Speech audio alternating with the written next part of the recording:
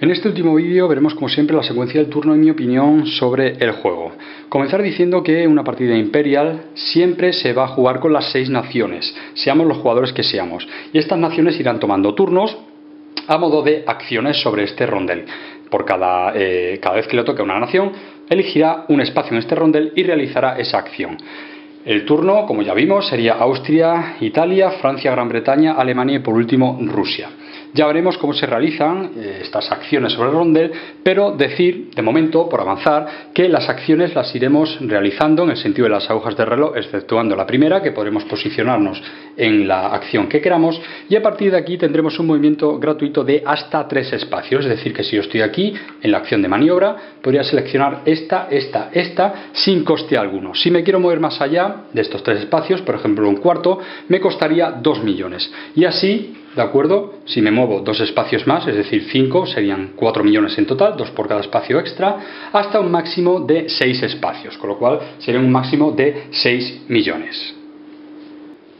Aunque estemos en el inicio del vídeo, comentar que la partida va a finalizar cuando una facción llegue a 25 puntos de poder. En este momento la partida finalizaría, que no quiere decir que el que haya llegado gane la misma, sino que, como digo, desencadenará el final de la partida. En este momento se hará un recuento final, que ya veremos cómo se realiza, y el jugador con un mayor número de puntos habrá ganado la partida.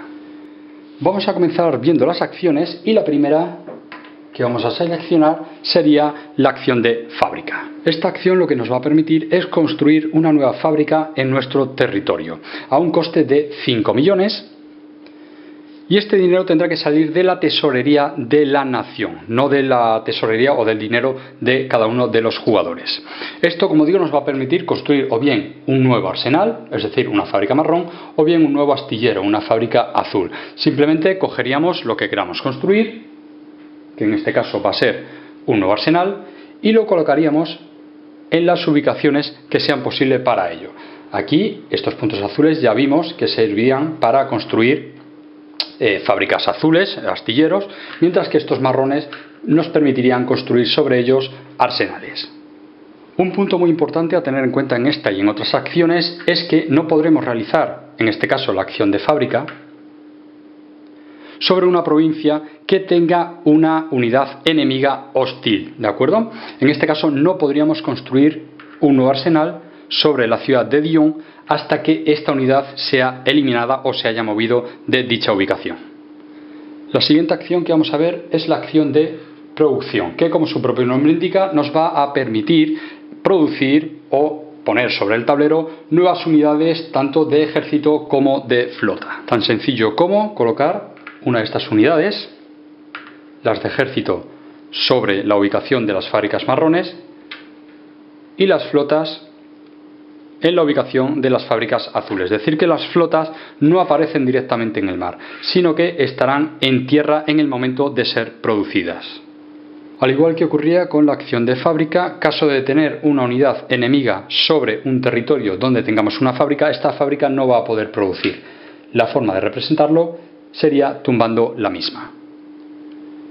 Añadir una nota aquí, y es que no tenemos ningún límite de unidades que podamos tener en una región en concreto. Podemos tener todas las que queramos, pero evidentemente esto no será un buen elemento estratégico, ya que seguramente nos harán más falta en otras ubicaciones. La siguiente acción es la de maniobra, que, como podréis imaginar, nos va a permitir mover tanto los ejércitos como las flotas sobre el tablero. Vamos a verlo gráficamente y es muy sencillo. En primer lugar, esto hay que realizarlo, esta acción, en 3 pasos. El primero sería el movimiento de las flotas, a continuación de los ejércitos y por último el poner las banderas. En el caso del movimiento de las flotas, si acaba de aparecer debido a una producción, o veremos un poquito más adelante la acción de importación, de importar, pues el primer movimiento de una flota sería directamente al mar o a la región de mar que tenga adyacente. En este caso sería el Golfo de Vizcaya. En el caso de que estemos ya en el mar, pues el movimiento sería a una región adyacente marítima. Esta flota, una vez en el mar, ya no podría volver de nuevo a tierra. En el caso de encontrarnos con una unidad enemiga en ese nuevo área que nos acabamos de mover, existen 2 posibilidades. Coexistir pacíficamente, es decir, que ninguno de los dos quiera ningún tipo de conflicto, con lo cual pueden coexistir sin ningún problema, o bien que uno de los dos quiera un conflicto. En ese caso ocurrirá una batalla, y la forma de resolverlo es muy fácil, simplemente quitamos uno a uno, es decir, una unidad nuestra por una unidad enemiga. Por ejemplo, si moviésemos dos flotas, en este caso eliminaríamos una nuestra y una del enemigo. Así de sencillo. Una vez movidas las flotas, le tocaría el turno a las unidades terrestres, a los ejércitos. La forma de hacerlo es exactamente igual. Podemos moverlos a una región adyacente, ¿de acuerdo? Es decir, podemos mover esta aquí y esta aquí. Al igual que ocurría con las flotas, en el caso de que haya una unidad enemiga sobre ese nuevo territorio, también existen esas dos posibilidades, o bien coexistir pacíficamente, o bien que haya una batalla. Si hay una batalla, se hace de igual forma, se eliminaría uno a uno.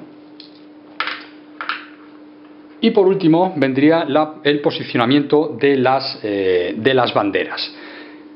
Cada vez que estemos en un territorio, en el caso de terrestre, de este color, ¿de acuerdo?, o un área marítima en el cual estemos solamente nosotros, es ahora cuando podremos poner una bandera para indicar de alguna forma que ese territorio nos pertenece. Por ejemplo, el Golfo de Vizcaya y, en este caso, Bélgica. Comentar también que si una batalla ocurre en un país enemigo y seamos nosotros los únicos que estemos sobre ese territorio, en este caso veis que es una provincia de Alemania, en este caso no se pondría la bandera. Como ya hemos visto con la acción de maniobra, una unidad, en este caso terrestre, ¿de acuerdo?, o marítima, solamente se va a poder mover a una ubicación adyacente. Pero existen dos tipos, podríamos decirlo, especiales de movimiento. Uno es el movimiento o el transporte por ferrocarril y el otro sería el transporte marítimo. El movimiento por ferrocarril o transporte lo vamos a realizar dentro de nuestro país y consiste en que podemos mover una unidad terrestre desde cualquier provincia de nuestro país hasta cualquier otra, sin mirar cuántas provincias tenemos que atravesar. Es decir, si seguimos la regla normal del movimiento, esto nos costaría un total de 3. Pero con esta regla, este movimiento no nos costaría absolutamente nada, ¿vale? O si estamos aquí, por ejemplo, podemos movernos ahí sin ningún tipo de problema. Y la forma de realizar el transporte marítimo sería mediante una cadena, en este caso de flotas, ininterrumpida. Vamos a poder gastar nuestro punto de movimiento en atravesar todos esos mares hasta llegar a la nueva ubicación, que en este caso sería Noruega. Y deberíamos de colocar nuestro marcador correspondiente, por supuesto. Decir que si tuviésemos una segunda unidad aquí, ya no podremos realizar transporte vía marítima, porque estos transportes ya han sido utilizados. Pero si se diese el caso de que tuviésemos una segunda unidad, una segunda flota en el Canal de la Mancha, pues sí que podríamos realizar con el segundo barco, la segunda flota, este transporte marítimo, en este caso a la región de Londres.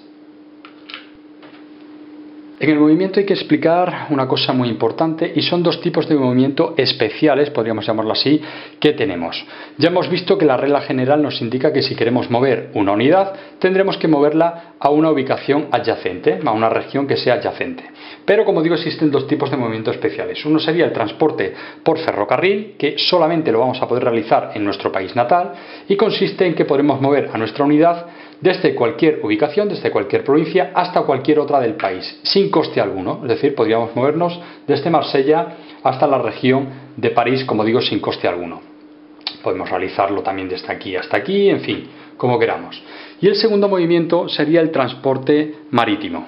Para poder realizar eso tendríamos que tener una cadena, vamos a quitar esto de aquí de momento para no confundirnos, una cadena ininterrumpida de flotas, ¿de acuerdo? Y esto nos va a permitir poder atravesar esa vía marítima hasta nuestra nueva ubicación. Por supuesto, en este caso, en el caso de la región de Noruega, deberíamos de poner también la bandera correspondiente.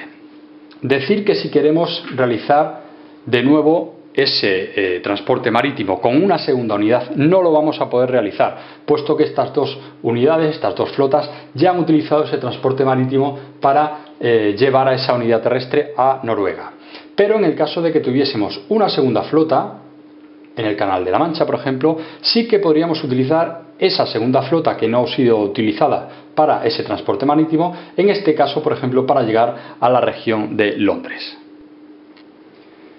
Una cosa que se me ha olvidado comentar durante las batallas es que si una unidad o unidades de una facción distinta a la nuestra entra en una ubicación donde tengamos una flota todavía en tierra, esta flota la podremos utilizar para el ataque, ¿de acuerdo? En este caso se eliminarían estas dos unidades alemanas y estas dos unidades francesas, entre ellas la flota. Y en el caso de que solamente sea una unidad, esta unidad alemana, si entra en combate, va a poder elegir contra quién va a luchar. Comentar también que si las unidades alemanas, en este caso porque he elegido esta facción, entrasen en nuestra región, si lo hacen de forma hostil, ya hemos visto que nos afectaría tanto a la acción de fábrica como a la de importación, ya lo veremos, pero si lo hacen de una forma amistosa, no nos va a impedir tanto la producción de esta fábrica como la recepción de nuevas unidades en dicha fábrica. Las banderas van a permanecer en las regiones hasta que una nueva facción no las arrebate. La forma de hacerlo, ya lo hemos visto, sería con un combate y perder ese combate. En ese momento retiraríamos esa bandera y colocaríamos la de la facción que tenga exclusividad en esa región. En el caso de entrar en combate y que todas las unidades sean eliminadas, la bandera inicial, la que había antes del combate, va a permanecer en dicha región. Existe también la posibilidad de destruir las fábricas enemigas a razón de 3-1. Necesitaríamos 3 unidades de ejército para poder eliminar la fábrica enemiga. A modo de recordatorio, cualquier unidad de cualquier facción va a poder coexistir sin ningún problema en la misma región si ninguno de ellos quiere combatir, ya sean unidades de flota o unidades de ejército. Nos vamos a saltar la acción de inversor y nos vamos a ir directamente a la acción de importación. Lo que nos va a permitir esta acción es traer más unidades al tablero de juego. El máximo de unidades que vamos a poder traer mediante esta acción es un total de 3, en la combinación que queramos, a razón de 1.000.000 por cada unidad nueva que traigamos sobre el tablero. Es decir, que si yo quiero traer un nuevo ejército y una nueva flota, me costará un total de 2 millones. Este dinero tendrá que salir de la tesorería nacional y pagarla al banco. Hay un país en el cual no vamos a poder entrar de ninguna manera y ese es Suiza, ya que es un país neutral. Ahora sí, vamos a ver la acción de inversor y esta opción se va a producir en 3 pasos. Los pasos 2 y 3 se van a ejecutar cuando el marcador del rondel pues pase, es decir, no llegue, sino que tiene que pasar a través de esta casilla. Dicho esto, vamos a ver los 3 pasos en los que consiste esta acción. Aquí podéis ver los 3 pasos de los que consta esta acción. En primer lugar sería el pago de intereses, que todos los jugadores que tengan un bono de esa nación, pongamos por caso que tenemos este bono de Alemania 6 millones, cobraremos el retorno, en este caso 3. Y así para con todos los jugadores que tengan inversiones, en este caso Alemania. Este dinero tiene que salir de la tesorería nacional, es decir, del país en cuestión. En caso de que no haya suficiente dinero para pagar a todos los acreedores, será el jugador que gobierne o que maneje a esa facción el que tendrá que pagar de su dinero, de su bolsillo, al resto de los acreedores. En el caso del segundo paso, el jugador que tenga la loseta de inversor, que es esta que tenemos aquí, pues va a obtener un total de 2 millones y los podrá invertir o bien comprando un bono nuevo o bien incrementando uno que ya tenga existente. De comprar uno nuevo tiene que estar disponible en las pilas, ¿de acuerdo? De los bonos, podría comprar de cualquier país. Y en el caso de incrementar, supongamos otra vez el mismo ejemplo que tenemos y queremos incrementarlo a pues tendríamos que pagar la diferencia, ¿de acuerdo? De 6 a 12, pues pagaríamos 6. Esta la dejaríamos de nuevo en la pila disponible de los bonos y nosotros nos quedaríamos esta en nuestra zona del tablero. Una vez que hayamos hecho esto, la loseta de inversor pues se va a mover en el sentido de las agujas del reloj al siguiente jugador. Y el último paso el jugador o jugadores que tengan en propiedad esta loseta, que ya veremos cómo se puede conseguir, la del banco suizo, pues también podrían realizar inversiones para comprar nuevos bonos.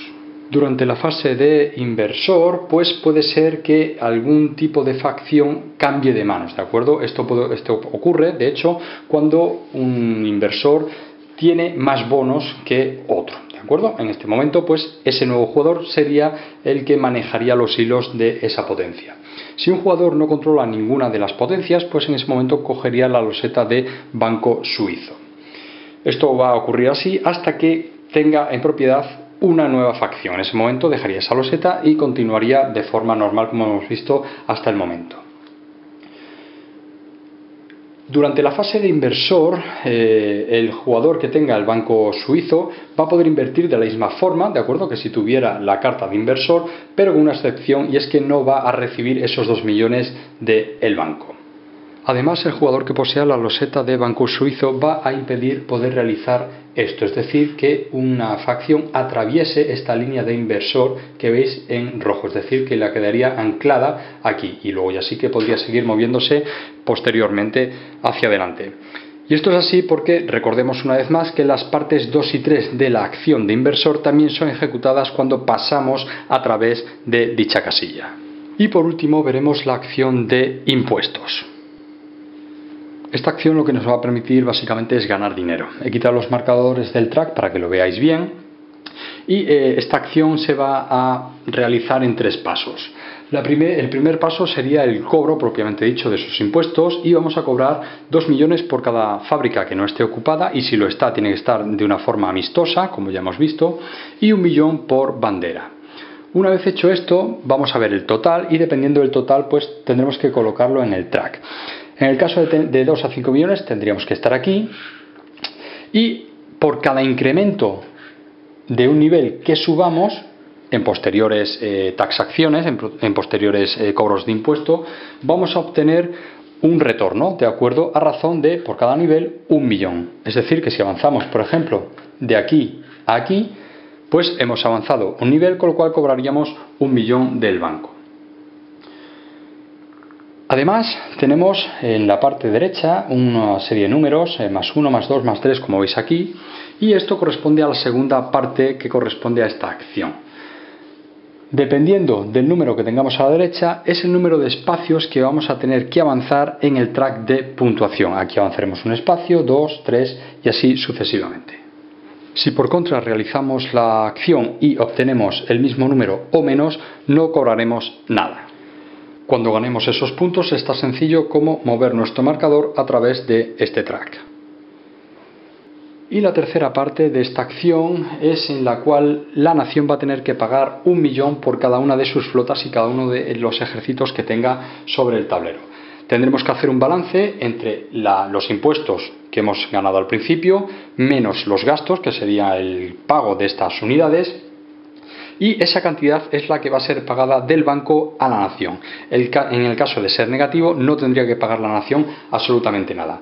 Para que nadie se pierda, ¿de acuerdo? Esta última parte sería del banco a la nación y dependiendo de si subimos niveles en el track, nos pagaría el banco a nosotros, ¿de acuerdo? A razón de 1 millón por nivel subido. Y el final de la partida llegará cuando una nación llegue a los 25 puntos. En ese momento finaliza la partida y tendríamos que realizar un recuento de puntos de victoria, que serían el interés de cada uno de los bonos que tengamos multiplicado por el factor de la nación. El factor de la nación, como veis aquí, está justo encima del track. En este caso Alemania tendría que multiplicar por 5, por 4 lo haría Austria, Rusia y Inglaterra y así sucesivamente. Y además a todo esto le tendríamos que sumar el dinero que tengamos individual, ¿de acuerdo? No el de la nación, sino el nuestro propio que tengamos en nuestra zona del tablero. Y con todo eso, el que sume un mayor número, pues habrá ganado la partida. Para que se vea un poco más claro, si nosotros manejásemos a la nación alemana, tendríamos que multiplicar este número, el 4, por el crédito al que haya llegado el marcador, en este caso alemán, que sería por 5. Total, 20 puntos nos daría este bono.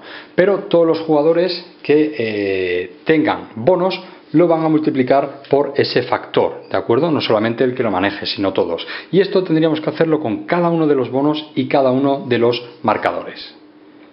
Y hasta aquí la videoreseña del juego Imperial, un juego que, como habéis podido ver, es una fusión, o podríamos decirlo así, entre el juego Diplomacy y la serie 1800, como por ejemplo el juego 1830 que tenéis reseñado en el canal. Un juego de reglas muy sencillas y de una profundidad tremendamente grande, una rejugabilidad también muy grande, que va a depender de los jugadores, evidentemente. Cada partida va a ser única. En el juego Imperial, pese a su primera impresión de juego de conquista y dominación tipo Risk, ya que tenemos un mapa delante nuestro, en este caso de Europa, y tenemos una serie de unidades militares que pueden ir conquistando territorios, esto es un error, no es un juego de conquista. Sí que tiene área control, como he dicho, pero es un juego fundamentalmente económico, saber cuándo, dónde y cómo tenemos que invertir. Tenemos que tener una visión general del mapa y saber qué naciones están en alza, y en ese momento invertir en ellas, ya que eso nos va a reportar puntos y nos harán ganar al final la partida del juego Imperial. Un juego que escala muy bien. Para mí el punto bueno serían 4 jugadores, quizás a 6, bueno, pues hay algún jugador que se pueda quedar descolgado de la partida, por eso 4 o 5 yo creo que es el mejor punto para jugar este Imperial, aunque como digo, se puede jugar perfectamente a cualquier número de jugadores. ¿Qué contaros? Pues eso, que tiene una profundidad grandísima, me encanta, sobre todo el tema del rondel, como ya he dicho, una mecánica nueva en el canal, que no en los juegos de mesa. Y también sobre todo la puntuación final, ya que el juego no tiene absolutamente nada de azar, es un Eurogame en este sentido, y te recompensa por el hecho de que si lo haces bien ganarás, si lo haces mal perderás, ¿de acuerdo? No hay ningún elemento aleatorio que pueda interferir en nuestras acciones. Un juego con muchísima interacción, no lo puedo comparar con el 2030, ¿de acuerdo? Porque no lo tengo, no lo he jugado, pero sí que he visto reseñas, he leído en la BGG comentarios, y sí que pueden estar un poco en el 50-50, quizá un poco la balanza decantada a este Imperial. Unos dicen que este Imperial es mejor porque el mapa es más reducido, ¿de acuerdo? Y en ese sentido hay mucha más interacción, hay conflictos mucho más rápido, mientras que en el Imperial 2030, que por otro lado también le gusta a otra parte de la gente, vas un poco más despacio, ¿de acuerdo? Haciendo las cosas, tienes más extensiones, más territorios por conquistar, y entonces puedes ir un poco más paso a paso, digámoslo así. Pero como digo, no lo puedo comparar. Lo que sí que todas las opiniones, tanto de unos como de otros, dicen, y yo puedo afirmarlo con respecto a este juego, que son grandísimos juegos. Si os gusta este tipo de juegos, no perdáis la oportunidad de jugar, de probar o de comprar este Imperial, ya que no os va a decepcionar. Hasta aquí la videoreseña de Imperial, espero que os haya resultado interesante como siempre y nos vemos en el siguiente vídeo. Un saludo.